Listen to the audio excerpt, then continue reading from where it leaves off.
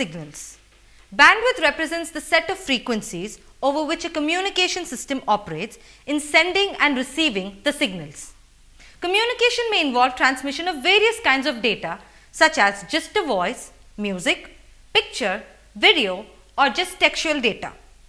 The bandwidth of a signal therefore depends on the kind of information that is being sent through the signal.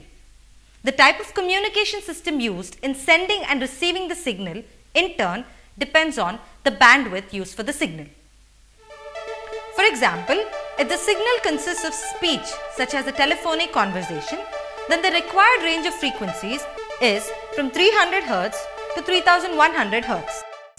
Therefore, the bandwidth for voice transmissions is given by 3100 Hz minus 300 Hz. This is equal to 2800 Hz.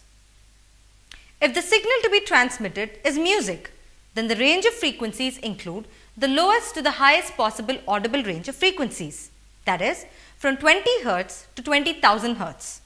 This is because apart from the vocals used in the song, the musical instruments produce sound varying from very low to very high frequency. The bandwidth required for transmission of music signals is therefore nearly 20,000 Hz. Similarly, the transmission of video signal requires a bandwidth of 4.2 MHz and the transmission of video plus audio signal requires a bandwidth of about 6 MHz.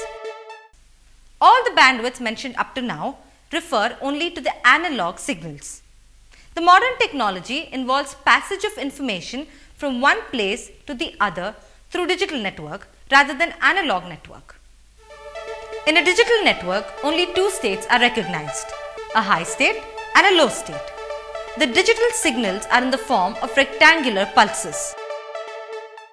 However, it can be shown that a rectangular digital wave can be decomposed into a number of sinusoidal analog waves of frequencies, which are harmonics or integral multiples of a fundamental frequency.